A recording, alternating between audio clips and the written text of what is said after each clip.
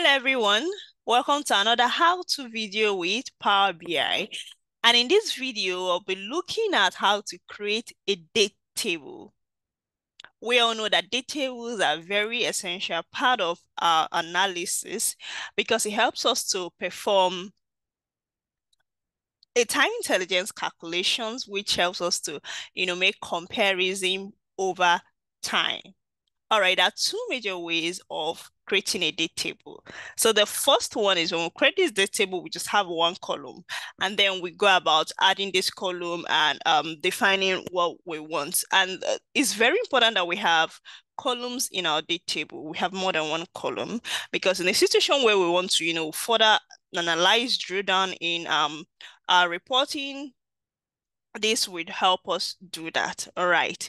So the second way is just a way where there's a function, a DAX function in Power BI that helps us to, is an iterator where we can pass different columns with an expression, different column names with their expression. All right, enough of my talk. Let's just go in and see how to do that. So the first is we just need to we're going with the first one, and eventually we'll look at the second one. So the first one is we'll click on new table, and we'll start with having our table name. Since we are creating a date table, we have a date table here. So go ahead to create your date table using Calendar Auto. And now we have created that. When we go to our table view, we can see that we have our table here. Now we just want to add maybe 2 to 3 more columns, and then we go over the second one. So now we just want to have our year column. So how to go about that?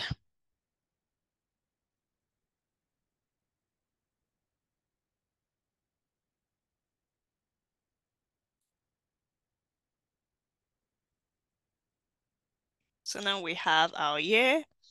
We want to have another one, maybe quarter.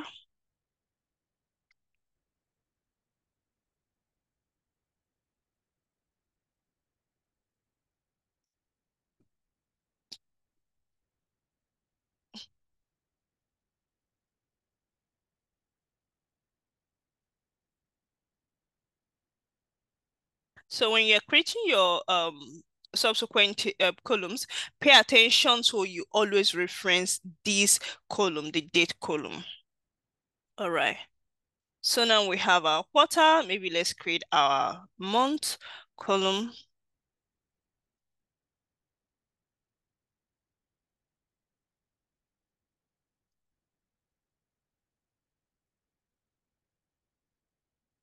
So like I said, we're going to see the various columns here. So let's always go with the date table. So once we have this,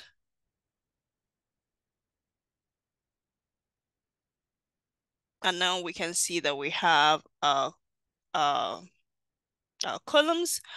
So let's look at how to create a second one. So quickly, let's just delete this one so we don't have it two columns, two date table in our model.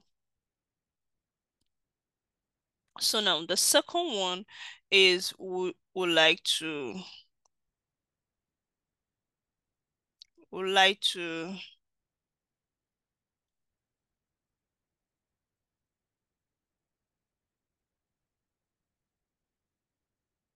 all right.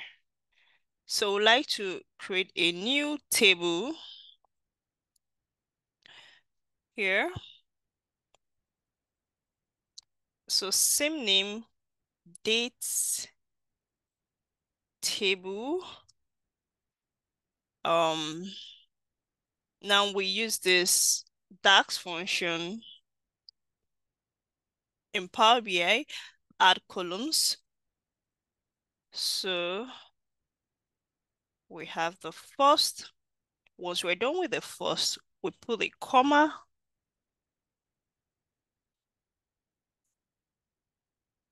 And we'll go to the second. So the second one,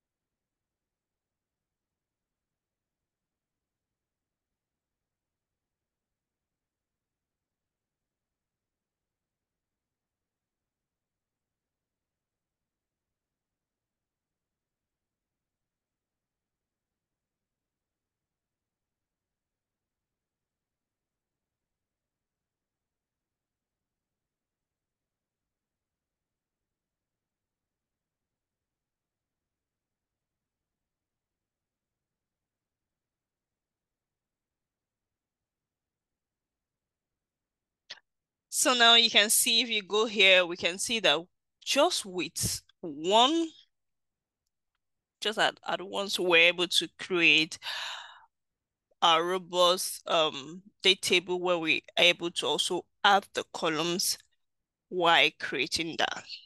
All right. Thank you everyone for watching. Stay tuned while we continue with these videos.